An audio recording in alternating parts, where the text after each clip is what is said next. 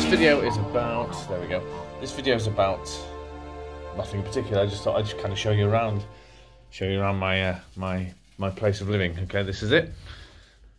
That's a quick tour. All right, okay, so at the moment, there's Jaws. That film's very significant to me. I'll talk about that in a minute. Here we have a towel, it's a tea towel, which is kind of lumpy there, as you can see there, where it's not shadowed. And you can also see it's quite badly stained. Lots of sort of greasy, oily stains on there, which has taken me years to perfect. I even wash this. I do. I wash it very, very, very, very, very, very infrequently.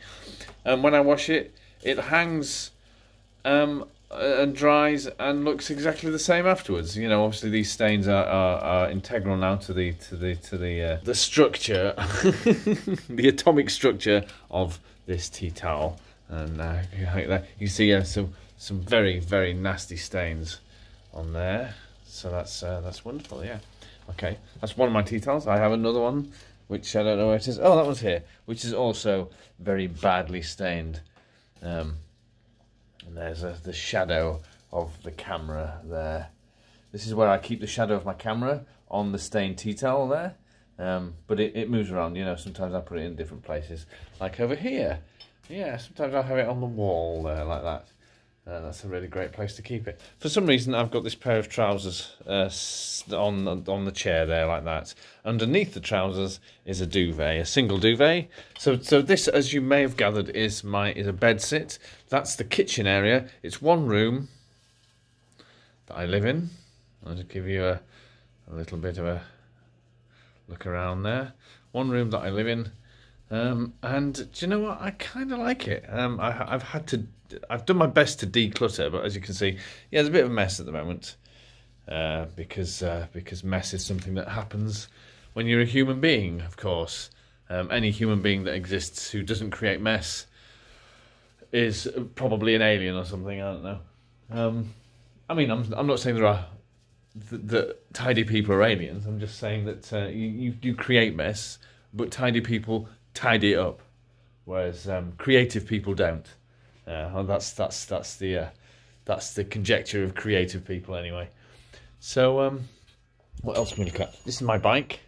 Now that's my dinner. It's just gone ping. So maybe I should conclude this tour at a later stage. Let's see how my sausages are doing, shall we? Let's pull them out here. Oh, they look burned on one end and barely cooked on the other, just as sausages should be. Perfect. Because who wants equality? Who wants consistency in their food? I certainly don't. No. I want variety. Each sausage should contain a variety of being burned on one side and then dangerously undercooked on the other. I think that's the perfect sausage. The perfect sausage. And I now have 4 perfect sausages. So yeah, I'm gonna turn this off for a bit now. Have some food, and then we'll talk about this and that. And I'm just realising I'm pointing at things, but the camera's got my face, so you can't see what I'm pointing at. That and that over there, and those in the ceiling. Yeah, this is where I live now. Let's look over here. That's my Hoover. That's a chair with clothes on, which every self-propelled bachelor has. This is my bag. This is my rucksack, which recently it's got two compartments, and one of them, the zip just completely failed. It's completely come off. So now I have to kind of tie it down and use the second compartment. Yeah, it's a bit of a wreck. It's a bit of a hatchet job. No, it's a bit of a rigged job, which most of the things I own end up being some kind of rig job. There's board games up there that I play with the kids. The Jaws poster, we'll talk about that in a bit. And then, that's a table that I just walked into and hurt my leg and knocked something off. What did I knock off? It's Holly's hairbrush. Knocked Holly's hairbrush onto the floor. That's Holly's hairbrush. And if you look closely, you'll see some of Holly's hair. My phone's telling me something. Well, why is it doing that? You know, I'm filming a video and it suddenly flashes up on the screen. Galaxy Store has nothing interesting to tell you. That's perfect. That's great. You know, just to interrupt my flow there. That's fabulous. And if you look here, there's all sorts of clothes up there. There's a wedding dress. You see, there's a surgeon's outfit. There's a sort of just a suit there. That's kind of a combat dress type thing. That's the head of a crocodile costume, which we used in Man in a Monster Suit. So these are all costumes that I've collected over the years and which I've not thrown away. It's some of the only real clutter that I keep here. That's a light with a hat on, and there's more costumes over there. Let's have a look here. This is my bed. Currently my bed has on it a DVD of Legally Blonde, which is a show that I filmed for a customer. That's the food, the sausages that I just told you about, sausages and some beans. That's the leftover sauce and the fork and the knife that I used. Some wine gums. I think there's about 2 left in there. Maltesers, similarly, I think there's 2 left in there as well. This is my electricity point. I have to pay electricity on a meter. Every flat in this building has electricity on a meter, and that's a very lovely thing. Oh, I just farted. That's a very lovely thing that makes me feel like I'm at home, or actually makes me feel kind of sick. Home is where the heart is. Home is where the fart is, according to what I just did this then. That's a big box of wires. Any videographer, any techie guy, anybody worth his salt who does anything to do with computers or technology or cables or anything like that should always own a big box of cables like that.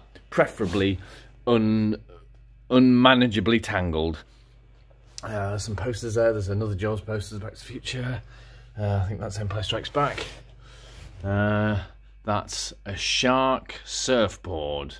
It's kind of tempting fate, I suppose, if you believe in that sort of thing, which I don't. I don't think fate can be tempted. It's very stubborn. This is... Oh, I want to show you this.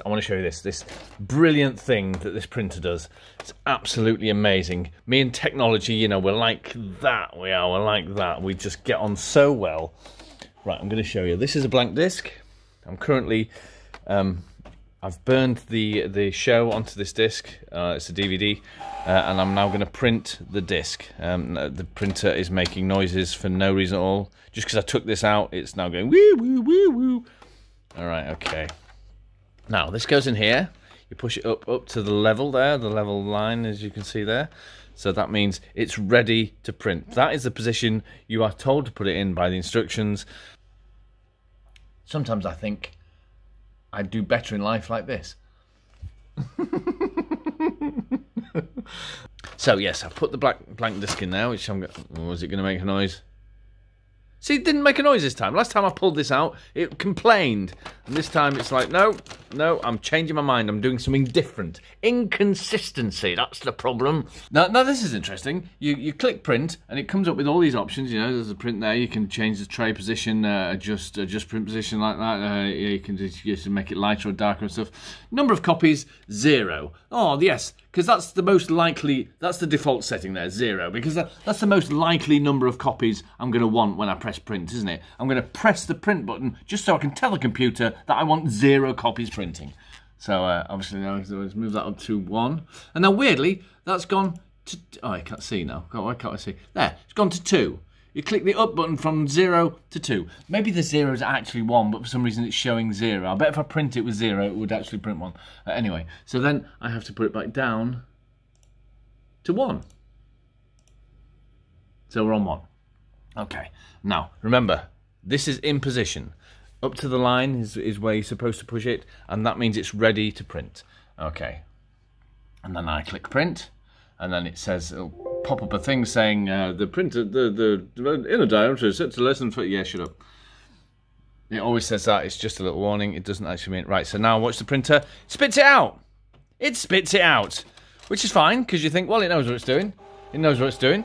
But then you look to the screen, and what does it do? What happens next? Close the output tray if it is opened. Load the CD tray and press the load button. What it's done there is it's spat the tray out of its own accord, and then it's complaining about the fact that the tray isn't in the correct position. Oh my God, and it does this every time. So then I push it back in. press the button there. That's that button indicates, that light indicates that it wasn't in its correct position. Press that, and then it spits it out a little bit again. Oh, but this time it'll suck it back in, suck it back in, suck it back in. Yeah, and then it starts to print. Why?